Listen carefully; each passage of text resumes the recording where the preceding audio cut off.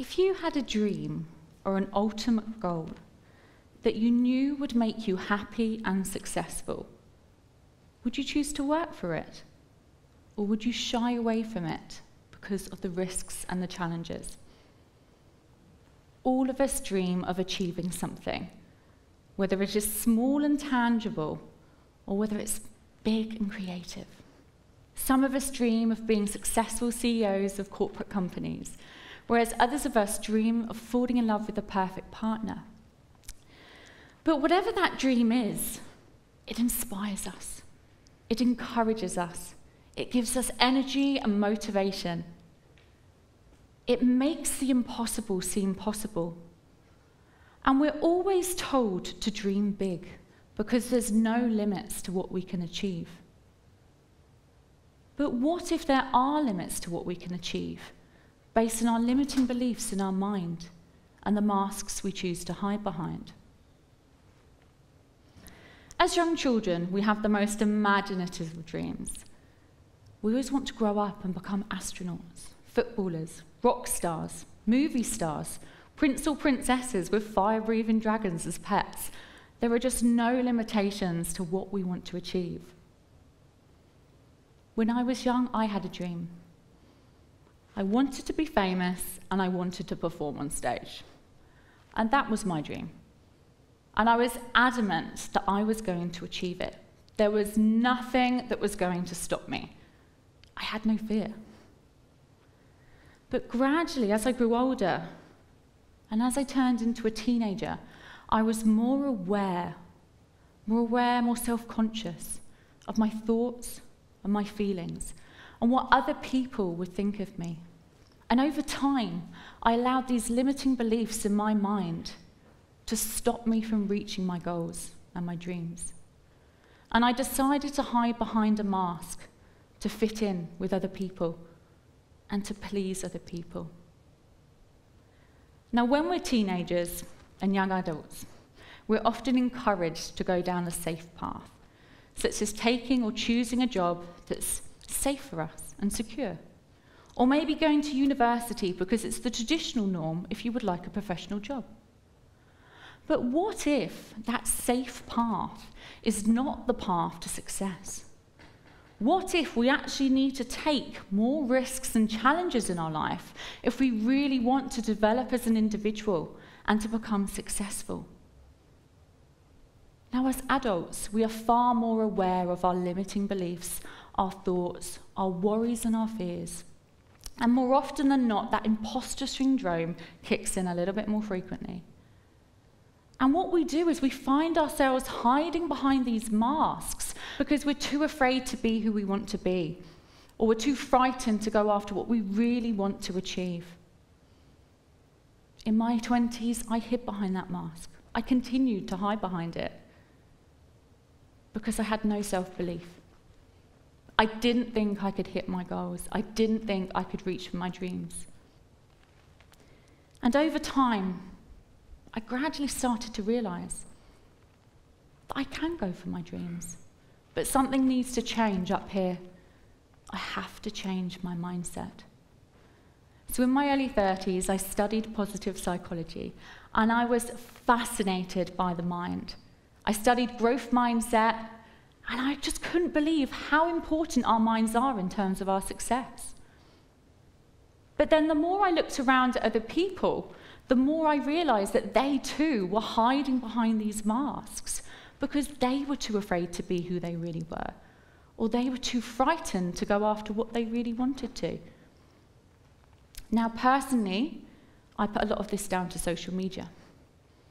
Social media daily encourages us to apply filters, to copy the latest fashion trends, and to represent a distorted version of ourselves that is not the authentic us. Now, over 40% of the world's population is on social media, and on average we spend 2 to 3 hours every single day swiping, scrolling, commenting, and liking. And what if the social media has a massive part to play in our minds? What if that's actually creating limiting beliefs? Because what we're doing is we're comparing ourselves to a distorted version of someone else. Now, research states that 80% of success is down to your mindset. The other 20% is down to strategy. So surely that goes to prove how important our mindsets are if we really want to reach for our goals and we really want to become successful. But how do we actually create this mindset to success? Now, there's lots of different strategies, and every single one of us will feel that different strategies work for them. But I'm going to share with you my top 4 strategies that have helped me to create that mindset to success. Number 1, develop bravery and confidence. Confidence is valued by many, and if you can develop that self-belief inside, that real confidence, that drive and determination, that's really going to help you in terms of progressing forwards. But confidence doesn't happen overnight. It can take days, weeks, months, and maybe even years to develop that self-belief and confidence. I've already told you it took me years. I often hid behind that mask, and it took me a while to really develop my self-belief in myself so I could reach for my goals and I could reach for my dreams. But developing it over time is fantastic. Working on your mindset every single day, whether that's through journaling, meditation, using affirmations, whatever works for you, it's a fantastic opportunity to develop and grow. Strategy number 2, be curious. Have a love for learning. Be fascinated with the world around you. How are other people being successful? What are they doing to make themselves happy? What strategies are they using to progress forwards? When I first started my business, I was really curious. I was fascinated by how businesses, startup businesses, successfully grew and progressed forwards. And every single day, I would listen to podcasts, I would watch videos, I would attend masterclasses, and I'd read any book possible that was inspirational to me. But it helped me develop that knowledge and understanding inside, and I just loved learning. I loved learning new things. Strategy number 3, be inspired by other people. So many of us today are threatened by the success of others, and we end up comparing our success to theirs. But you should never compare yourself to anyone else other than your own self. So when we're looking at other people, have a look at how they are successful. What strategies have they used, have they implemented over time to get to that particular point?